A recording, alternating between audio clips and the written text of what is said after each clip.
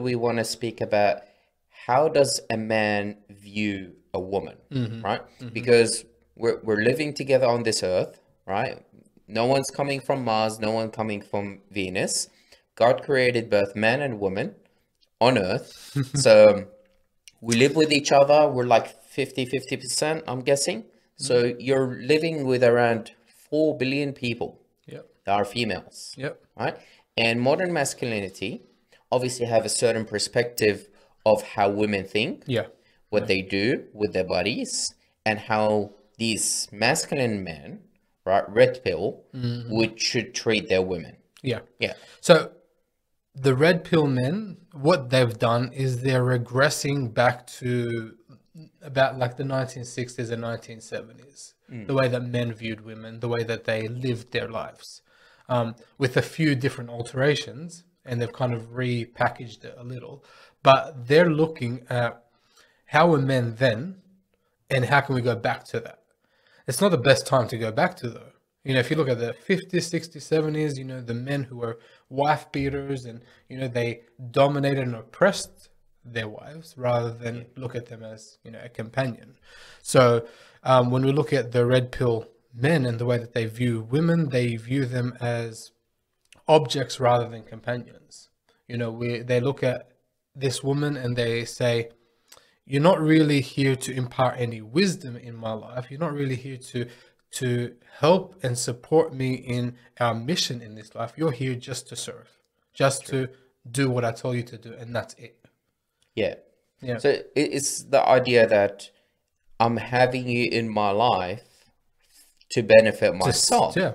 And when you look at the teachings of the Bible, it speaks about how we are ought to serve one another.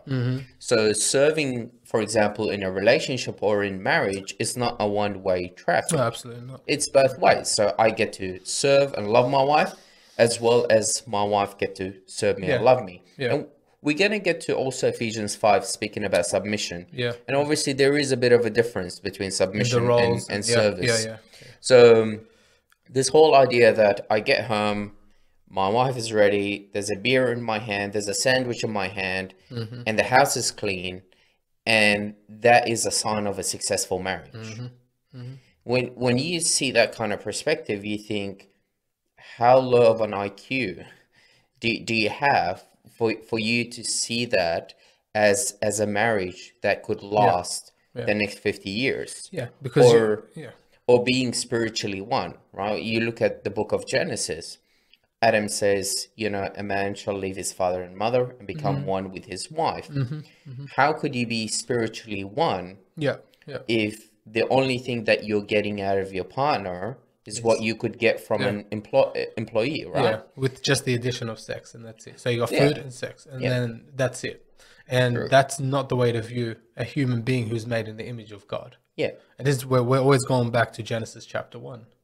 We go back to the design of marriage and the design of a man and a woman and the way that they're both made in the image of God to complement one another. Yeah. You know, I was going to bring it up since we were speaking about Ephesians 5. I could start Ephesians 5, I believe it's 22. Yeah. Wives, submit to your husbands. And a lot of Christians that fell into this red pill movement, they use this passage to try and justify that movement. Yeah. And but they obviously they distort the message. You know? And we believe that this is biblical, and we believe that wives are to submit to their husbands. The husband is the head of his wife, of his family. There's no disagreement of that.